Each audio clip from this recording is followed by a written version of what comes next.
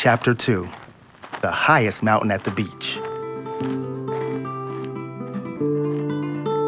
The very next day, while we still have energy, we'll conquer the tallest mountain on FUERTEVENTURA. The climb is 6.5 kilometers there and 6.5 kilometers back, which means about 3 hours to ascend and about an hour less to get back down. What should you take with you? Food, and especially something to drink throughout the day. Some sort of head covering, good shoes, and really strong sunscreen. Down here, we have to take into good consideration whether the weather is on our side. In this case, there's no risk of frostbite or general exhaustion. The only issue is that we don't want to be up there in the midst of fog and clouds. And the clouds do indeed tend to linger over the highest peak almost every morning. But today it looks promising. Let's get to it then. Conquering the tallest mountain in FUERTEVENTURA doesn't require extreme training, any special equipment, or exceptional physical fitness. This hike is certainly not among the most fun ones. The panoramas don't change much, but conquering the tallest mountain is simply a duty to be fulfilled. It's no surprise that the path continually leads uphill, and that the sun beats down the whole way. The moderate climb at the start is a bit deceiving. We actually rise a full 680 meters of elevation because we start out just a short distance from the sea. Pico de la Zarza towers at the north of the Naturale de Jandilla Nature Park. It's a desolate volcanic region that takes up almost the entire peninsula. And this begs the question, what sort of a nature park is this if nothing grows here? But things do indeed grow here. Lots of endemic species of plants. In some places, fences have even had to be built. The fences aren't because of tourists, but, as you might expect, since we're in FUERTEVENTURA, because of the insatiable goats, of course. We'll get back to them later. And there's also a second and much more compelling reason to protect this landscape. It serves as a safe nesting space for birds.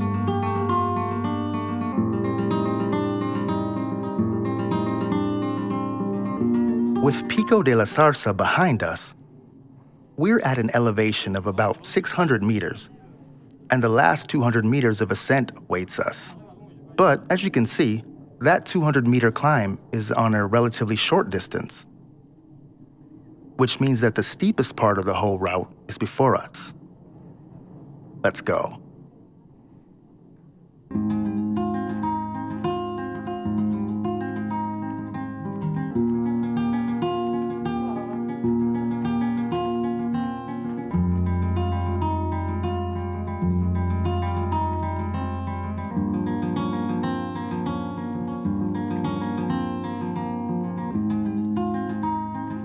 Every few minutes, I stop and admire the view, and I catch my breath. The sun burns the whole way, and there's nowhere to hide from it.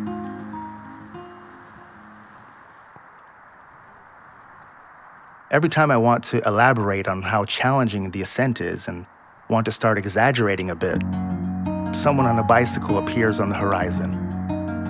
And it's no different this time around.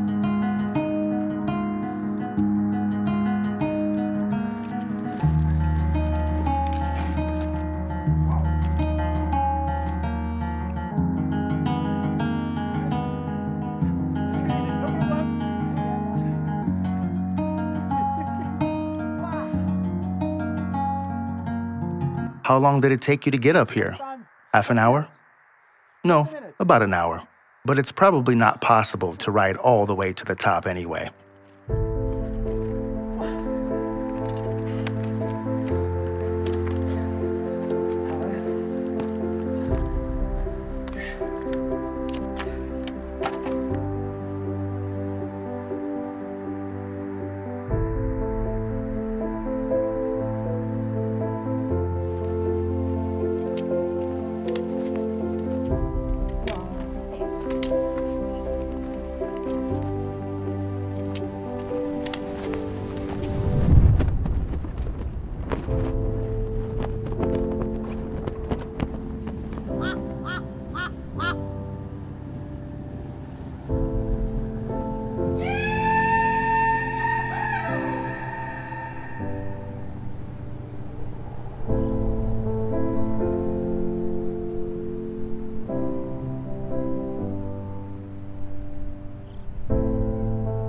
At its formation, Fuerteventura was the same height as neighboring Tenerife, almost 4 kilometers high.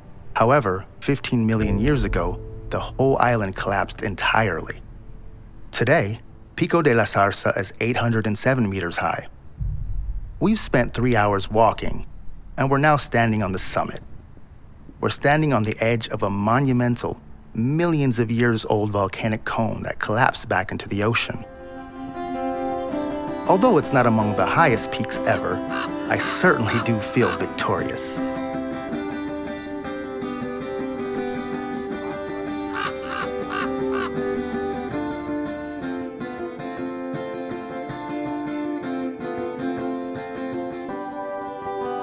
The vast beach below us is called Cofete. I can't help myself. I just have to get to that beach.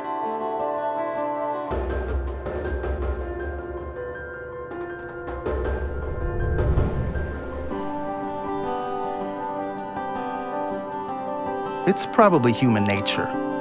You reach the far horizon, and yet another horizon opens up beyond that, enticing you to explore it as well.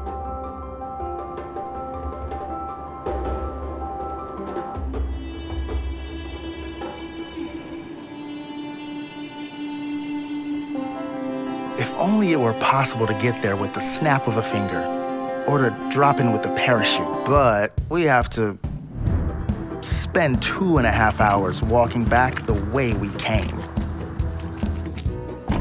And along the way, we'll replenish supplies at the resort town of Morojable. The asphalt road ends after a bit, and it's time to slow down. Now it'll be approximately another 20 kilometers down a gravel road. Getting here isn't as much of an adventure as some travel forums might lead you to believe, but nevertheless, there are indeed some surprises along the way. At least I'll be able to rid myself of the nuts that I originally planned to feed to the squirrels.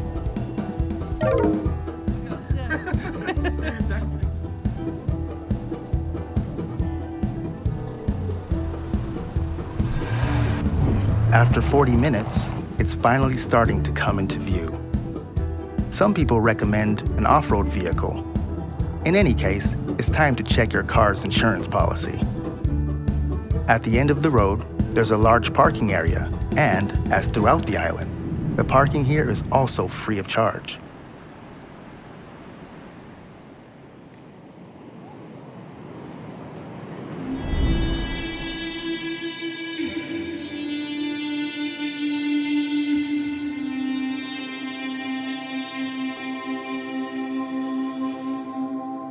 No tourist wishing to discover at least a part of the island's beauty should pass up the chance to visit the beaches of Cofete. I would definitely include a visit to this place in my top 5 list, to say the least. However, paradoxically, swimming at Cofete is not allowed. Don't expect any lifeguards, flags, or anything of the kind around here. There's no one patrolling anything. The assumption here is that you'll have a healthy dose of common sense.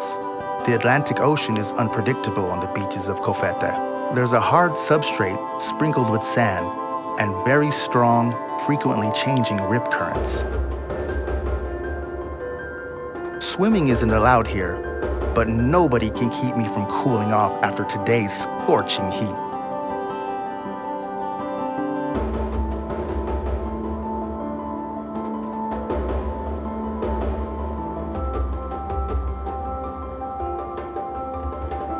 Today's bit of fun in the water is absolutely deserved.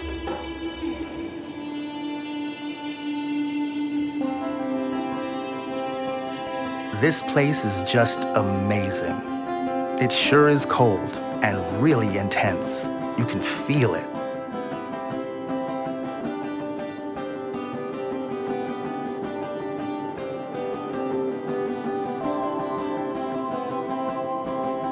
A walk on the beach is always a powerful experience, but here you can actually hear and feel the immense power of the ocean.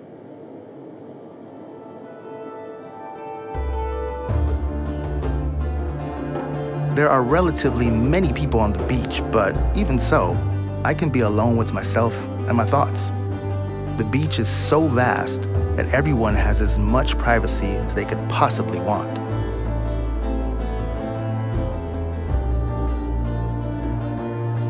I'm not at all surprised that Kofete attracts filmmakers.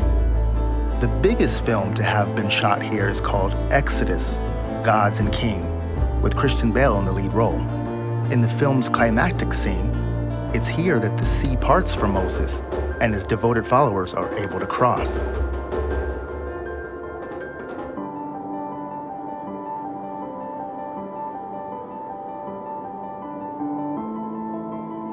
Those who perhaps don't really enjoy the beach can go on yet another hike.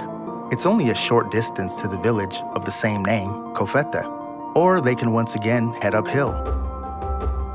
Above the beach, there's a mysterious house designed by architect Gustav Winter. There are strange stories from the times of Nazi rule pertaining to Gustav Winter and the house. He had a role in several documentaries on World War II and various conspiratorial semi-documentaries. The house stood deserted for a very long time. The current owners have made it accessible after many years and have turned it into a museum. Anyone can take the short or the long way as each sees fit. I'll certainly be staying on the beach. You can easily stroll around all day long. Kofete is a fantastic 13 kilometers long.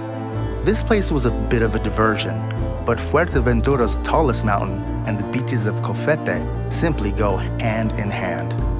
Additionally, we had really great luck. For the majority of the time, there are clouds around the mountain, and all of Kofete is under cloud cover.